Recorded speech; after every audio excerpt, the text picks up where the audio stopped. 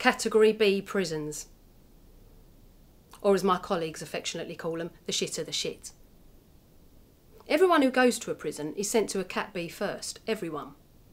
The idea is you get categorised first and then you are sent to an appropriate prison. Cat A's for the lifers, you know, murderers, serial rapists, drug dealers. And I ain't chatting about the local boy you occasionally buy your line of white from in the pub. I mean the hardcore ones, the ones who own planes and boats and are bringing that shit in here. Cat C are the ones most people go to, from your ABH, drunk drivers, to burglars and some pervert getting caught watching child porn.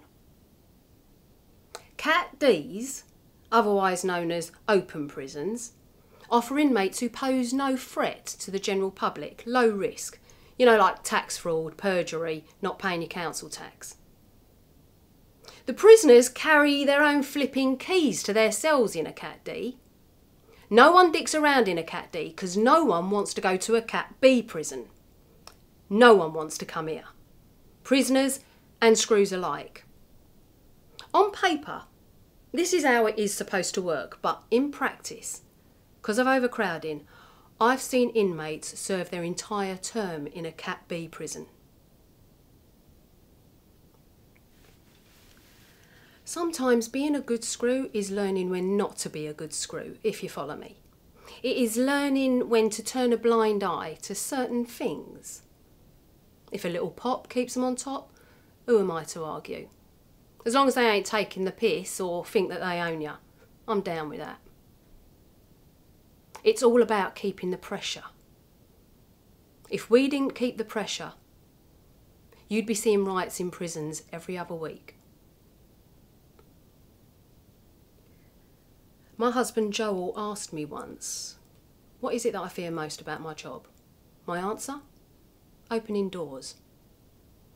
Cell doors, to be precise, in the mornings when they are let out.